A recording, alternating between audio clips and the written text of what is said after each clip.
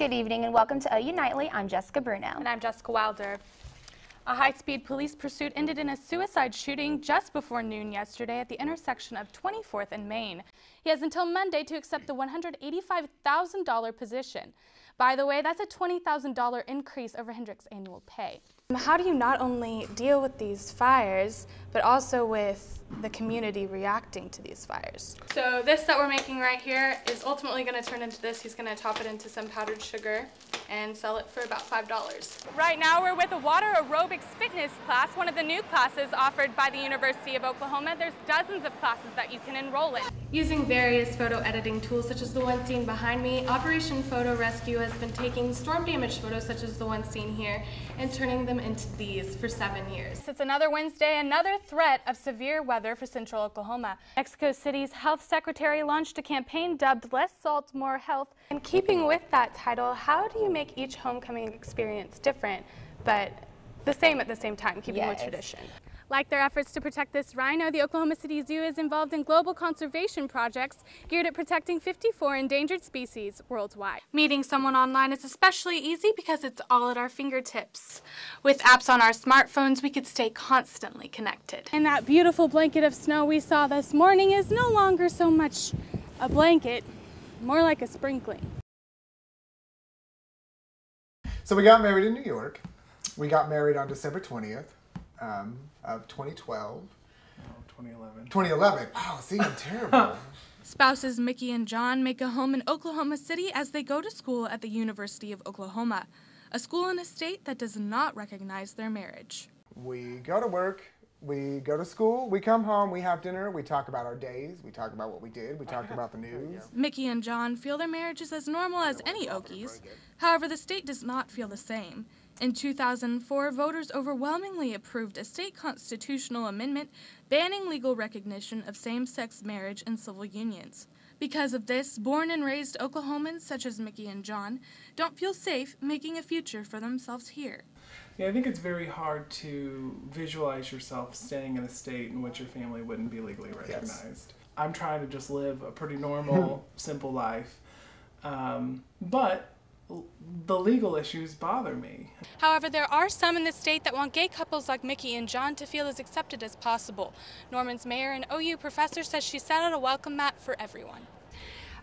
Norman is very intentional of describing itself as an inclusive community, and it is something that we take very seriously as a community.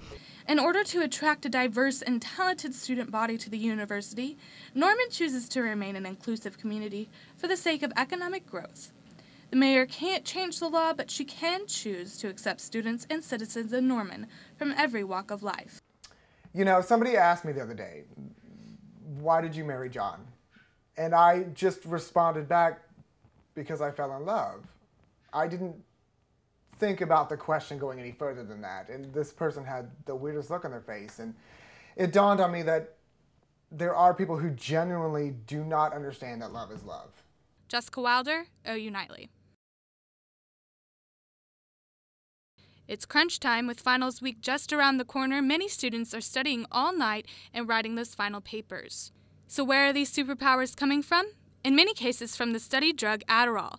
But most college students are not prescribed. According to statistics, at least 25% of college students are taking Adderall without a prescription.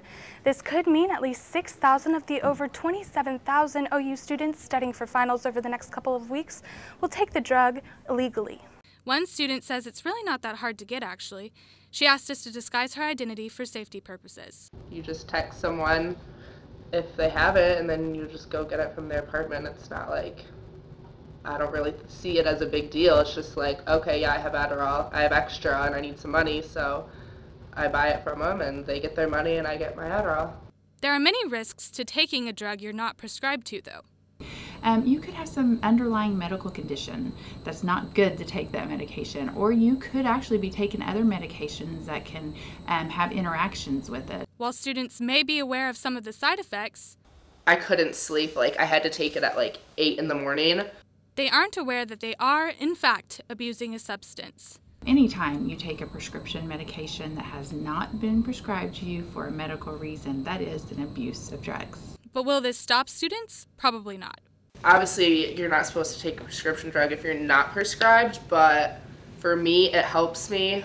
And I mean, I've gotten, like, I do well on tests, or I get my homework done when I take it. So yeah, I'm not prescribed, but it does good for me, so I'm okay with taking it.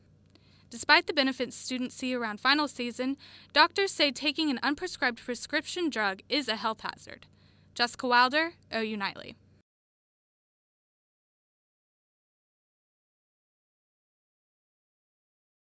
Oklahoma has always been an agricultural state, deeply dependent on water. But ironically, Oklahoma's water that grew crops is now raising a city, and the Chamber of Commerce can't stop talking about it. At the sleek Oklahoma riverfront, a new U.S. Olympic training center for rowing, canoe, and kayak, and a wondrous new waterfront that welcomes everyone. We created the finest venue in the world for canoe, kayak, and rowing. We held the Olympic trials just a year ago, and I think, that surprises people. It is surprising to think that the capital of a state so heavily affected by the Dust Bowl in the 30s could become an oasis during the current drought.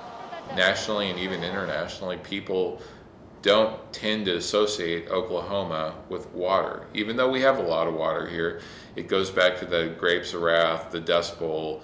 So what sparked the change? The rediscovery of the Oklahoma River. The river used to be a drainage system that was only mowed annually, but has since been changed to a tourist spot filled with endless potential. Many years ago, the Corps of Engineers had... So it went from this desolate area of town where people wanted to actually get away from to, once again, as it was in the beginning of the city, a place for the community to gather. And when you think of gathering places in Oklahoma City, you immediately think of Bricktown, with its restaurants and activities all gathered around the Bricktown Canal. But the place the city really wants to highlight is the Boathouse District, home to the Olympic Training Center.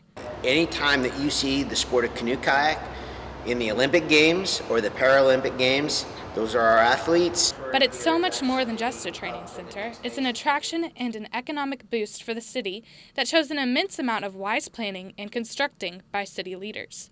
There is no doubt when someone comes to Oklahoma City, they put their feet on the ground here at the Oklahoma River and at the Oklahoma City Boathouse District, they are struck with a very powerful sense of progress and vision and can-do spirit. Can-do spirit. That should be the slogan for the once poster child for the Grapes of Wrath turned beautiful. It's all part of a grander picture. When you look at water and Oklahomans' attraction to it, it's almost magical. Jessica Wilder, OU Nightly.